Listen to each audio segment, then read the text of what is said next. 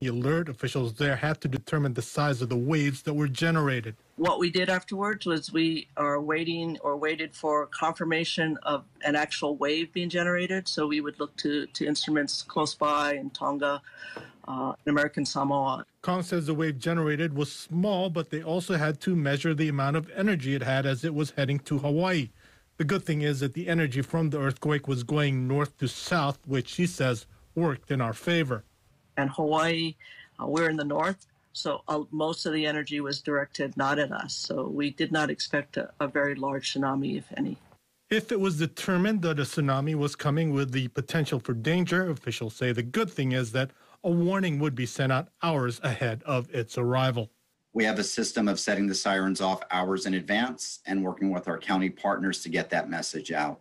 And then as the tsunami wave potentially gets closer, we would share that information.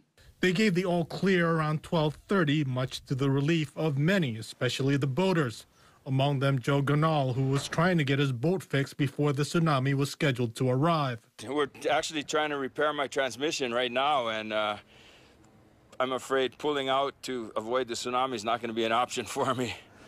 Other precautionary measures remain in place. On the Big Island, beaches and state parks in West Oahu were closed at 2 o'clock in the afternoon. Boaters in small boat harbors are asked to make sure their vessels are secure. Manolo Morales, KHON2 News, working for Hawaii. Back to you. Thanks, Manolo.